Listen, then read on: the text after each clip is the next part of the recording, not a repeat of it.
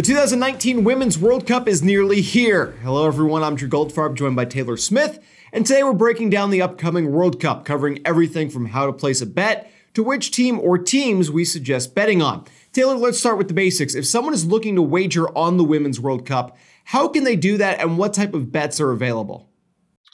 There are plenty of options. Obviously, you can bet on each individual game for the group stages coming up, spread, money line, total, the usual stuff.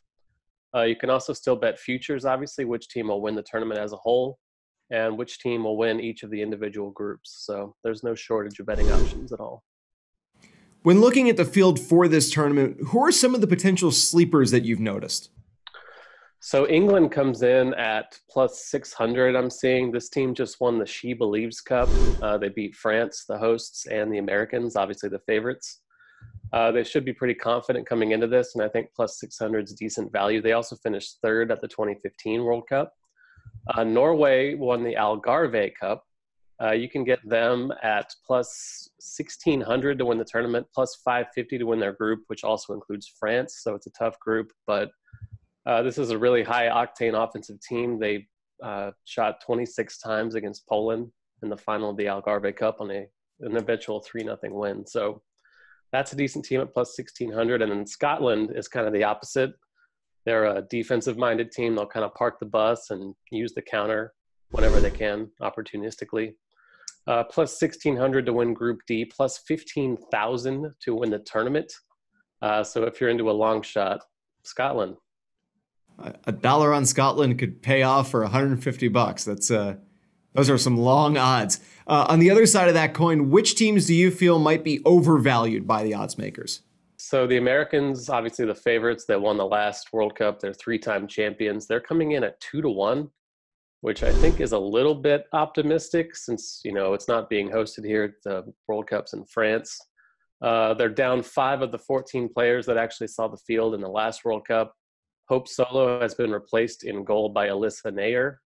Obviously less of a proven commodity. Hope Solo is kind of the face, or was the face of American soccer. So 2-1, I don't love that.